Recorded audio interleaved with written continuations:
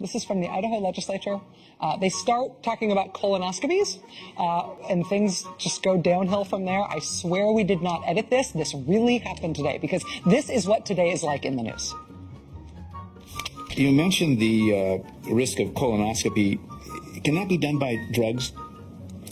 Mr. Chairman, Representative Barbieri, it can not be done by drugs. It can, however, be done remotely, where you swallow a pill, and this pill has a little camera, and it makes its way through your intestines, and those images are uploaded to a doctor who's often thousands of miles away, who then interprets that.